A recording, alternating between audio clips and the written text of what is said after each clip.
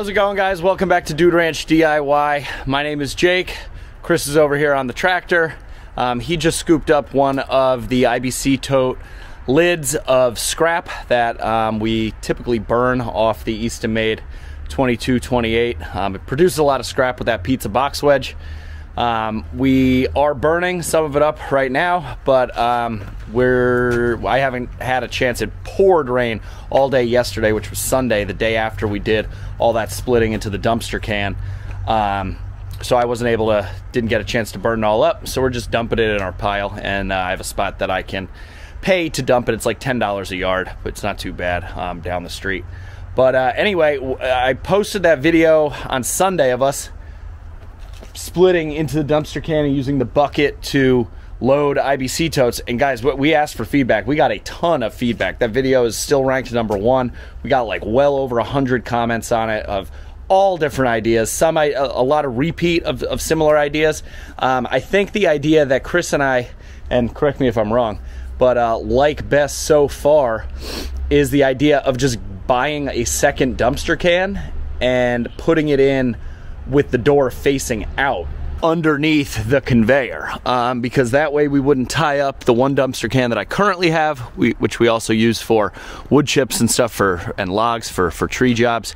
And if we had a second can just dedicated under there, not only would it serve as a bulk bin that we could move around, but I could also use it as a second dumpster can when and if I needed. Right? That was kind of what we were talking about? Yeah, pretty much. I don't know what kind of can we're going to get, whether it's going to be an open can or a enclosed can for like a chip box. Right.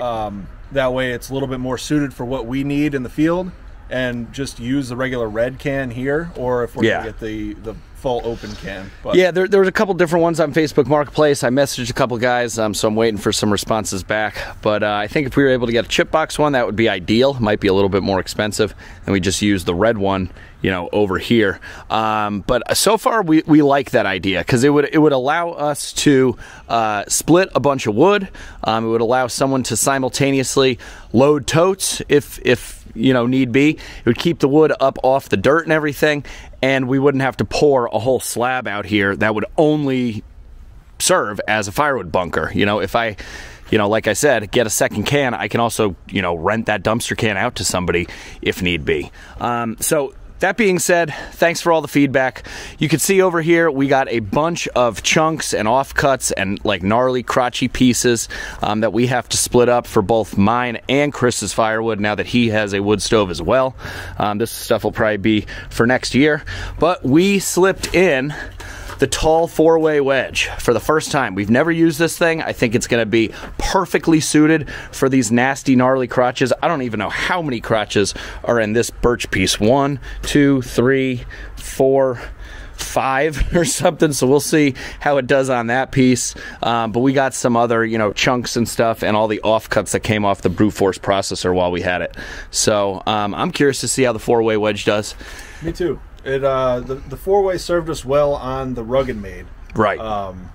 This one's a lot bigger. This one is a lot bigger. So far, the pizza wedge has been our favored wedge. Yeah. But throwing this in is going to be nice. A nice change of pace. Yeah, it'll go fast. Like for us, we don't really care how small these pieces are split. As long as they're split, so they dry a little faster. And yeah, I think it should work out pretty well. So here we go.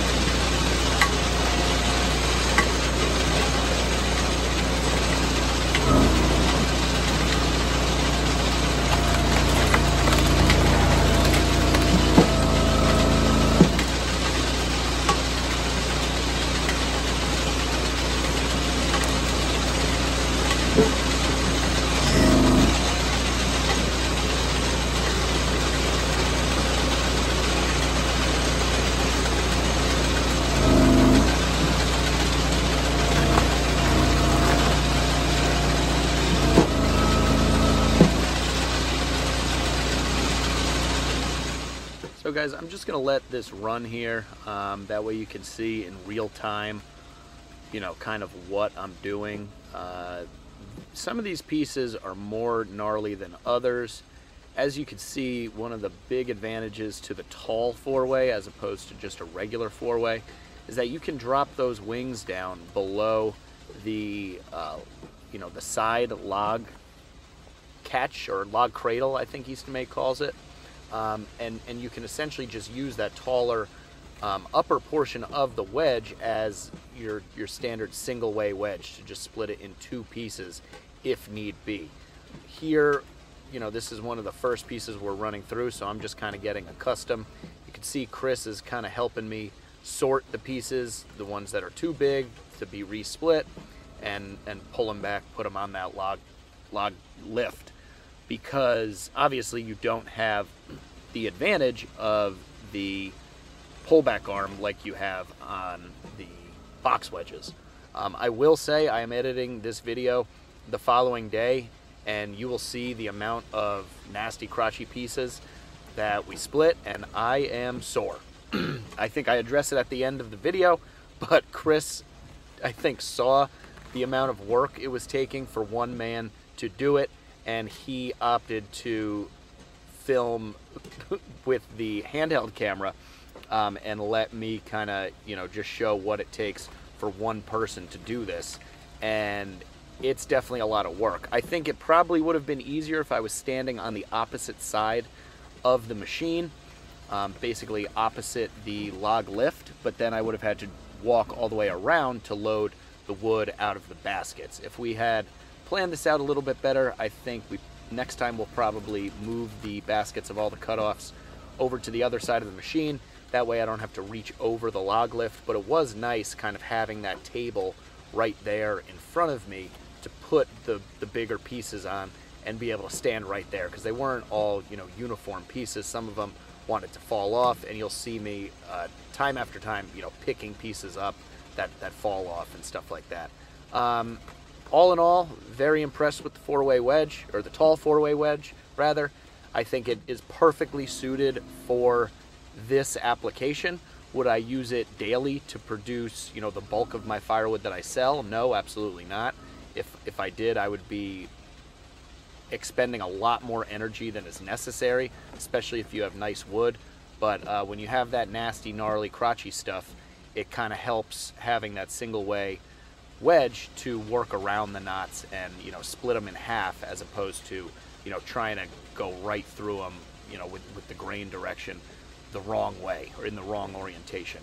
So with that, I'll let this clip kind of play out, and you'll just see, you know, the amount of wood and the quality wood that we were making out of some of these really nasty, gnarly pieces. Hope you guys enjoy.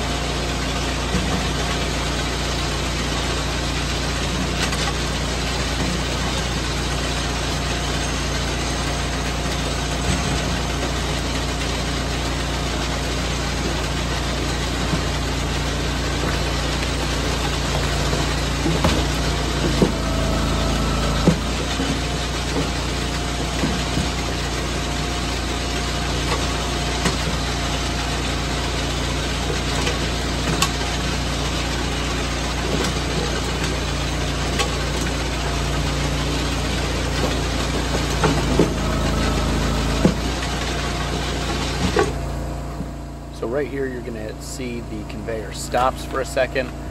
That was just because one of these chunks, you know, being that they're so oddly shaped and, you know, some of them kind of small and don't really have the length of normal firewood, a chunk got stuck in between the conveyor chain and the beginning of the grizzly bars. So you can see I'm just kind of reversing the conveyor here. It fell right out, and then I, you know, got it going again. This happened a couple times throughout the splitting process. It really was no big deal. The detent on the conveyor immediately kicked off, preventing any damage or, you know, breaking of the chain or coming off the sprockets, and we were right back to work, as you can see.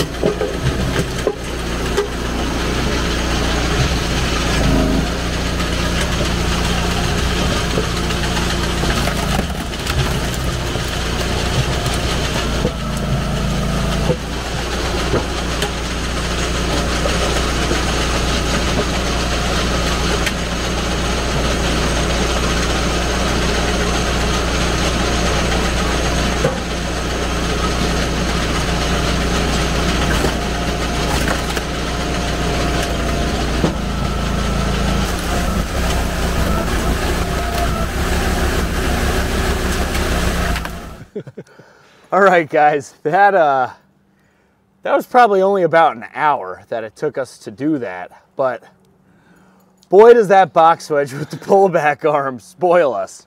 Now, granted, that probably wouldn't have been quite as terrible had they have been like regular firewood rounds or like cutoffs, but some of that stuff was pretty nasty. Some of that was like some really big pieces that I would normally give to my buddy with the boiler, but I was kind of saving them because this is the first time, like I said, that we've tried using this tall 4-way wedge. And the tall 4-way wedge worked really well. I mean, I think that was just about as easy as you could get splitting disgusting wood like that.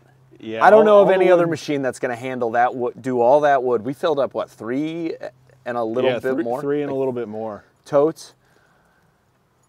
And I mean, we did that quick, and I was splitting it basically by myself. Chris was helping, you know, feed the log lift now and then and kind of arrange the totes. But normally you have the hard job cutting and moving the rounds and stuff, but today I really, I think you had the easy job and I had the harder job. Oh, very easy job. I was just watching you struggle. Yeah, you were filming, did a couple shorts. I was like, how many shorts is this guy gonna film today? As many as I need to stay away from that splitter. Yeah. It looked miserable. I had a feeling that's what you were doing. But yeah, I mean, that tall 4-way wedge is awesome. It's really wide, so even if the pieces, you know, splay out like they tend to do, you know, when you're splitting nasty, gnarly crotches and stuff, it's wide enough where it still splits it 4 ways if you have it lined up. And if you have a really gnarly piece, you could drop it all the way down and just use it as a regular single-way wedge, and it'll split it into 2 pieces. Absolutely no problem. We had a couple real big, they were like, what were they, pin oak? Yeah. Big, long rounds. They'll be good for our new wood-burning inserts that can take up to 24-inch wood, but I mean, I had trouble just rolling it onto the log lift. Yeah. It was a big, gnarly crotch piece. And I definitely should not have loaded that into the basket like no, I did. Loading it into the basket with the Cormidi and the Grapple may have been easy at the time, but getting it out was a little bit different of a story. But, you know, you live and learn. We got 3 totes, so that'll be good stuff for us to burn probably next year, or, you know, maybe even towards the end of the winter. A lot of that stuff, you know, wasn't super big, so it was already cracked and checked. You know, we were just splitting it up to make it fit in the wood burning stoves and the inserts a little bit better. But I was impressed. You know, this machine, 2228, has a lot of power. Yeah, I was watching some of those like gnarly crotchy pieces, especially that river birch piece that had like the 5 or 6. 5. It just walked right through that. Pushes right through it. It didn't seem to have any issue. It didn't skip a beat. I think the nice part about this 4-way wedge is the amount of offset there is between the primary cutting edge and the secondary cutting edges. Yes. Because it really allows that wood tension to separate and split and relax, and then it goes through another set of blades. Right, yeah. I mean, the horizontal pieces, which would split it in from 2 to 4, are probably set back a good 4 or 5 inches. So it, like Chris said, really you know, splits it in half before it's splitting it in 4, unlike some other wedge designs that I've seen.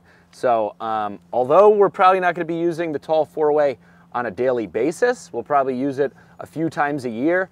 And if you guys are in the market for an Eastonmade log splitter and you're thinking about, you're kind of teetering on the fence about a tall 4-way wedge, if you split up nasty, gnarly tree service wood, crotches and stuff like that, I'd highly recommend getting it. You know, use your box wedge for all the nice straight stuff, put all the nasty stuff to the side, and you can power right through it, you know, in an afternoon like we did here. We had about probably like 3 totes worth of crotches and stuff. We had about a tote's worth just on the ground.